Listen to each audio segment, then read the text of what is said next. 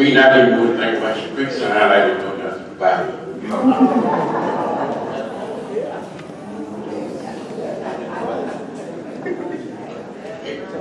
My name is Joe. I think I'm well known. You know, the city is not where I want it to be. It's not. The city is lacking something.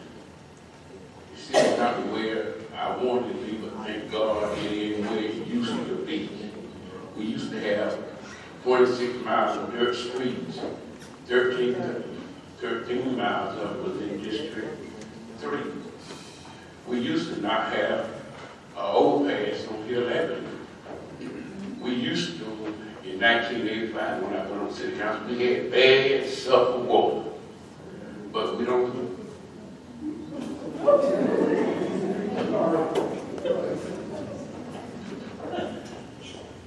have bad sulfur water.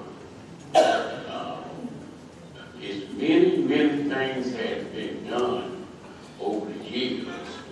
And I got this stuff over there, but I don't do like my opponent. I'm not going to go down and this because most of you all already know. I'm the dean of the council. A lot of things that's in place now, I either introduced it or I supported the council. For example, we got French yard pickup on garbage, they used to give it back. But I bought that idea. The city go on retreats to plan. I brought that idea here from Houston, Texas.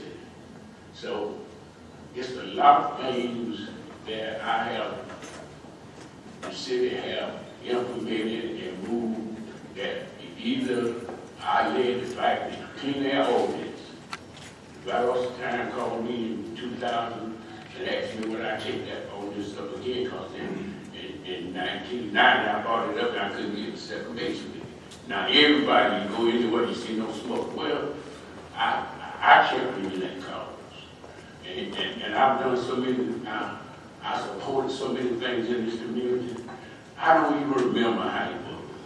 And when you hear someone get up there and say that they're going to do this and that, we as a council, we work together, we plan, we got an excellent city staff.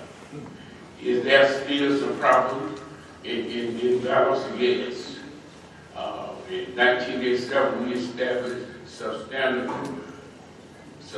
housing orders, and we got rid of 1,200 substandard housing, and we have built over 350 one way or the other. Just that.